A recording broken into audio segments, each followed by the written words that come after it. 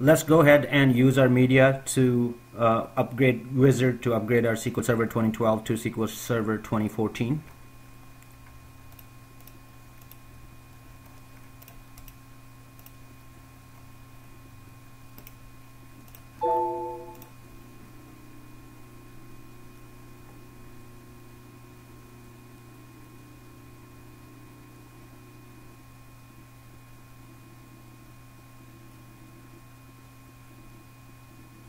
Alright, installation. If you click on installation, you will get these options. What you need to click on is upgrade from SQL Server 2005, 2008 R2 or SQL Server 2012. In my case, it's SQL Server 2012.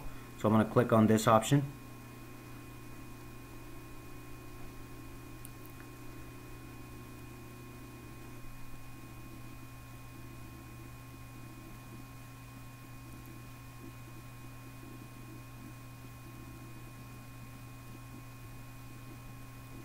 It's running some rules.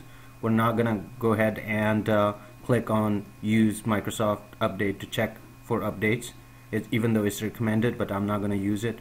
Click next. It's installing setup files at this moment.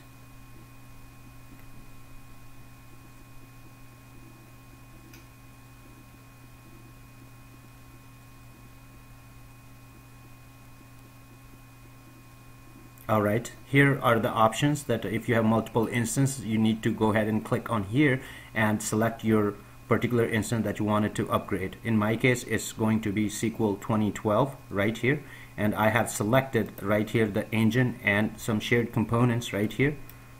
So I'm going to go ahead and click next.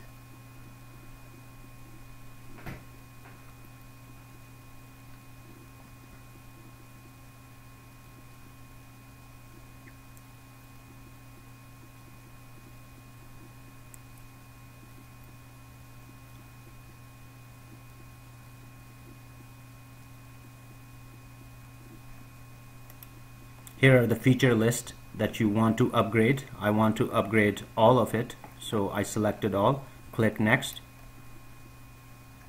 And I want to keep the same name, so that is okay. Click next.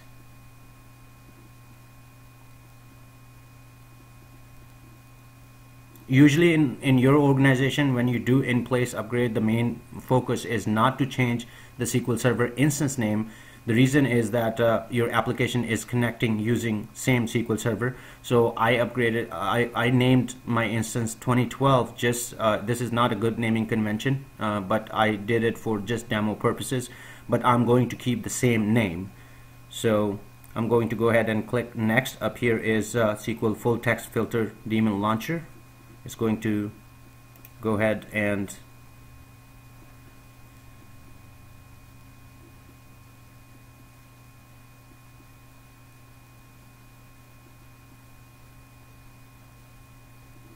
click on import. That's okay.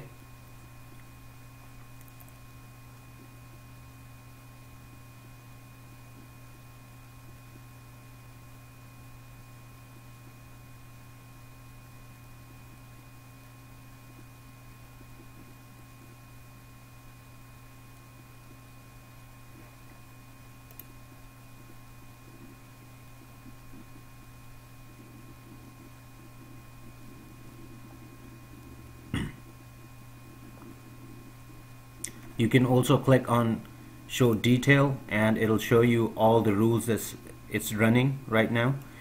So for everything is passed. Here is the summary, upgrade summary, what is going to upgrade. So we're going to go ahead and click upgrade.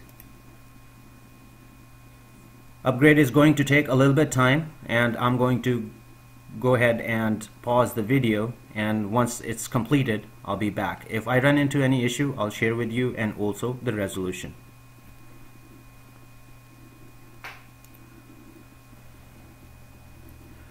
Alright, as you can see that our upgrade is completed. Now we're running SQL Server 2014, and let's check that if that's the case.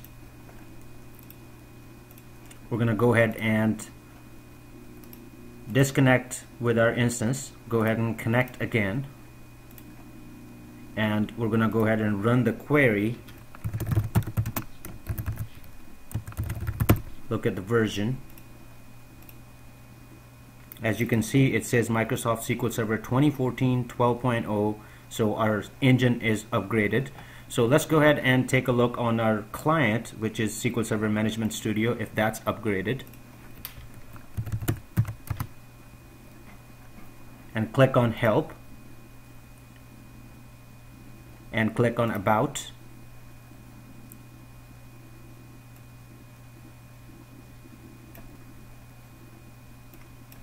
Let me go ahead and refire it. Right now it still shows SQL Server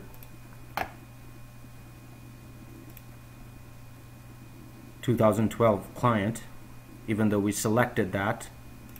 I believe I selected that.